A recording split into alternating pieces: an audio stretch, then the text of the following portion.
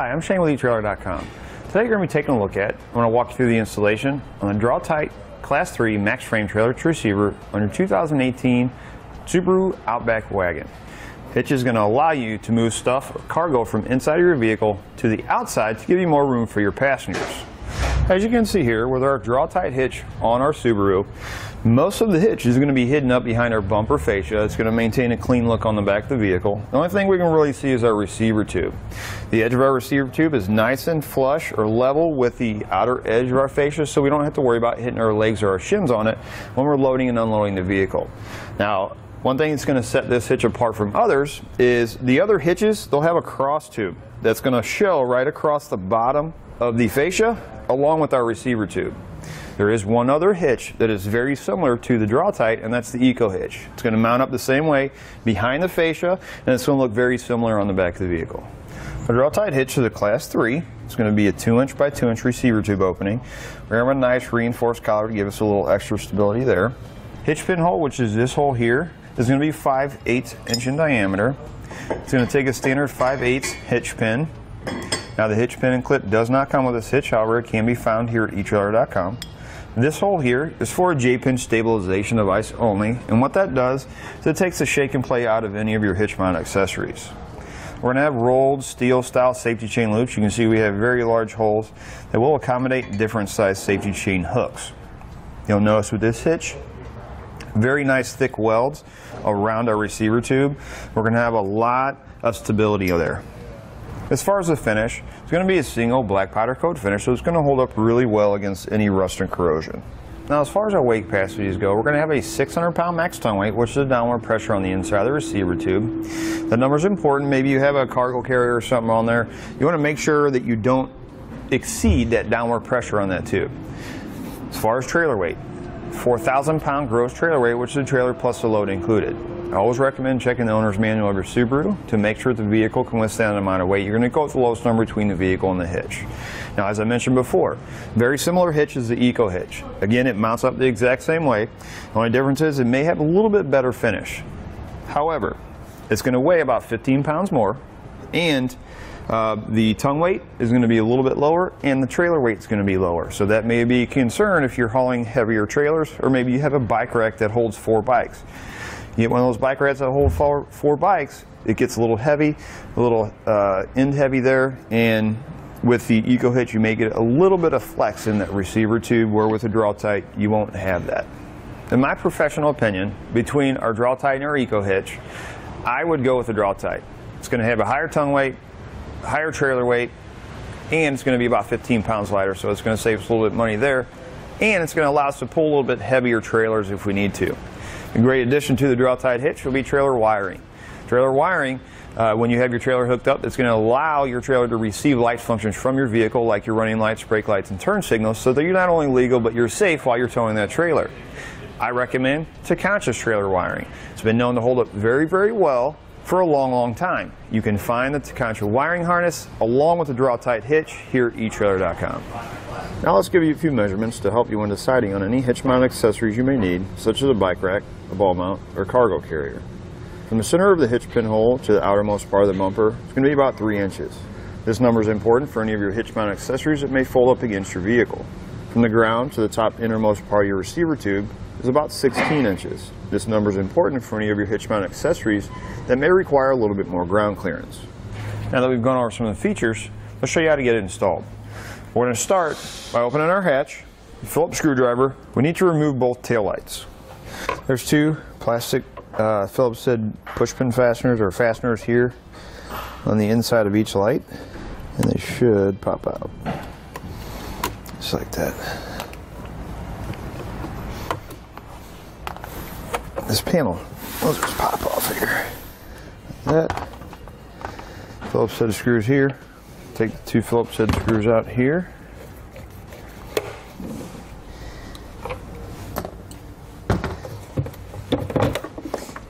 Let's pull back on our light like that. We're going to go ahead and disconnect our light. We'll just pull the lights out. All we do is twist them. This one here we push down to disconnect the plug. Set our light aside. We'll repeat that process on the other side of the vehicle. You're going to have a little cap here. You can take a little flathead screwdriver, stick it on the top there. You just want to pop that out to gain access to that Phillips screw. Go ahead and remove that one also on both sides. In each wheel well, you're going to have a pushpin fastener right up here in the corner where your fascia meets the side of the vehicle. The center of it, if you just push in like that, and then kind of pull down like that, you can loosen it up. You're going to pull that out. You're going to have one of those on each side. If you have the mud flap, easy way to take it out, a little wrench like this with a Phillips head screwdriver on the end, or a Phillips head bit. If you don't have a little wrench like this, a regular wrench that will hold that Phillips head bit will work just fine. You're going to have a couple of screws in here.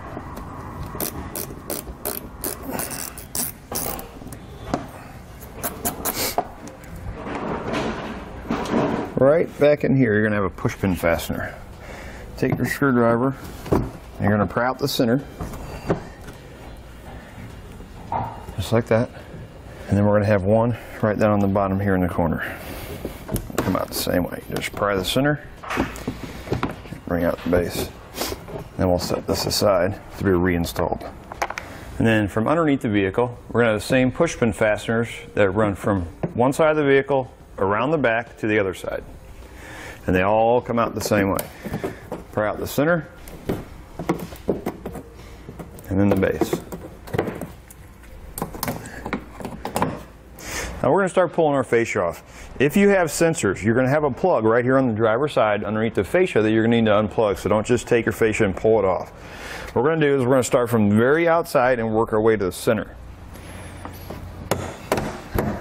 We'll just pull out like this.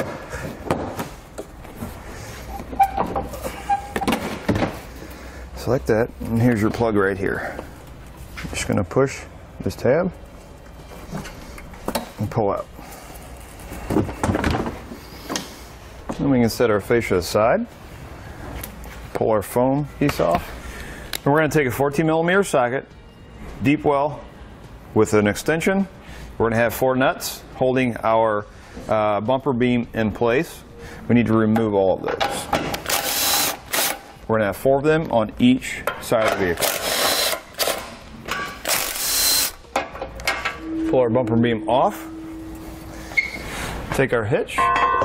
We're going to set it in place. And we're going to reinstall our bumper beam.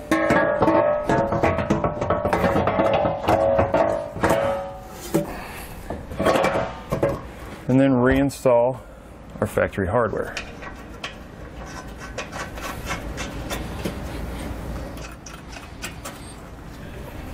And we're going to torque our hardware to specifications in the instructions.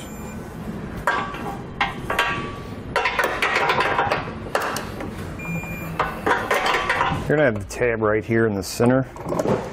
Go ahead and bend that up. If you have trouble getting your hitch on, you might have to bend that up first before you put your hitch on. If not, you can do it just like I did. It bent up just fine, hitch went on just fine. Put your foam back on, and then we're going to trim our rear fascia. Per our instructions, we need to mark out the cutout for the bottom of our fascia. From the center hole, we're going to measure over 2 inches. That's going to give us our center line on our fascia. Now go 2 inches this way, 2 inches that way, giving us this 4-inch wide, and then up 4.5 inches. I'm just going to use a Dremel tool with a cutting blade. You could probably use a utility knife. You probably have to score it several times to get it through, but it will work if you don't have a Dremel tool.